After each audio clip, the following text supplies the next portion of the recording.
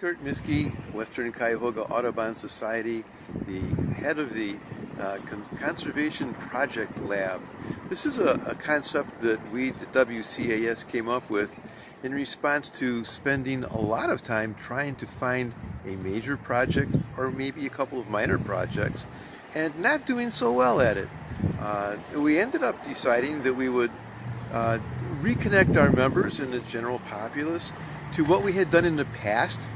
and then bring that forward. And from that came the Conservation Project Lab, where what we do is we listen to other people, the members or people from the general public, come up with ideas, it's a sounding board if you will,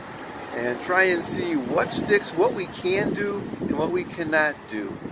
Part of the criteria is that the project has to be something that can either fund itself or attract sponsors so that we can afford to do it, and it has to be obviously conservation minded and preferably favoring the bird populace.